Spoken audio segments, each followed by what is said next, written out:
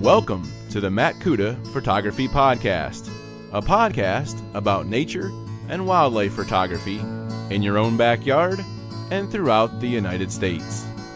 Okay, welcome to Behind the Shot. Now, for those that don't know, Behind the Shot is a new podcast episode that I am doing on the second week and the fourth week of every month.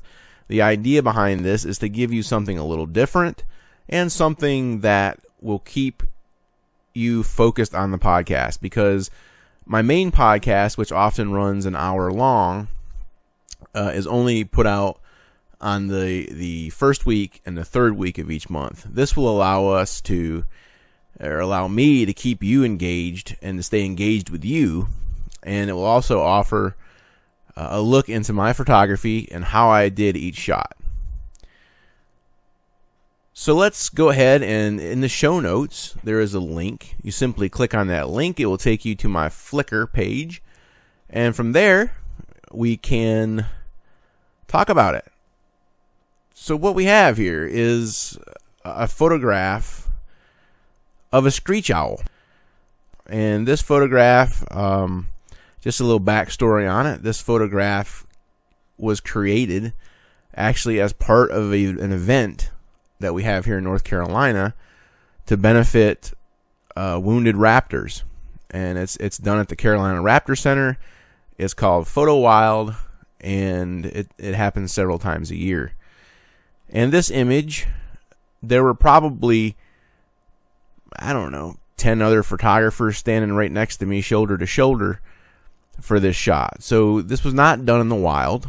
I have no problem with that. I'm not anti-captivity, especially in a situation like this where, you know, this bird could not be released into the wild.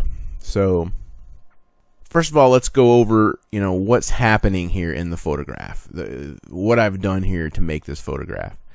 First of all, I used a 70 to 200 millimeter lens. Okay, and what that allowed me to do was to be able to come back off the bird a little bit and frame the bird inside this burned out tree.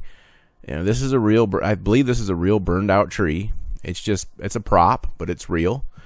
And what makes this photograph unique is not that it is a photograph of a captive bird. Okay, we see that all the time. What makes it unique is the action. This photograph has action. It has something that grabs your attention, and what that is this massive gaping mouth of this screech owl. This is not something that you see often, and it's not something that you see in the wild, certainly. But what you're seeing here is actually a couple of things. I believe he is actually, and it would take a raptor expert here, but I believe what's happening here is he is actually working on breakfast.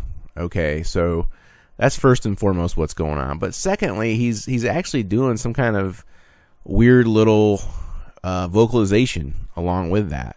So you've got the two things going on, and what that equals is a large open mouth. And it looks really interesting, and it's just being at the right place at the right time. It's knowing that decisive moment, as Cartier-Bresson said. It's knowing that it's waiting for that perfect opportunity. And that's one of the things I want to stress about this photograph is look for that decisive moment. That moment when everything comes together to give you a shot. It's no secret, this photograph is probably currently my best image, maybe tied with the American black bear. And it has won, you know, competition after competition. And here's the other little dirty secret about this photograph. It's not 100% tack sharp. It's sharp, but it's not tack sharp. Not only that, it was shot at f4, which means it has a very shallow depth of field. Actually, the only thing that's completely sharp in this image is the eye itself. The rest of this bird is pretty much out of focus.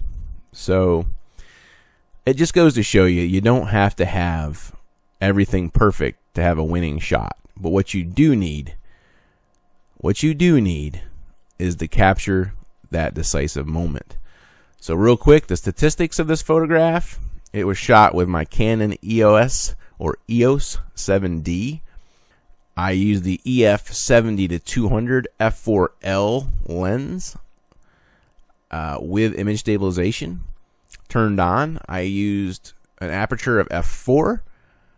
I set the focal length at 200 millimeters, of course, and I used a 1/125th of a second at ISO 1250. So, look, guys, you can do it. You don't have to have a 600 millimeter lens. You don't have to have amazing gear. This is a 7D classic that I shot this with. You know, you can do it. It's not about the gear, although the gear helps. It's about the subject, and it's about the action. It's about the gesture. It's about the decisive moment. So get out there and make a great image today that uses the decisive moment. Thanks for listening. Make it a great day, and get out there and enjoy nature. Bye-bye.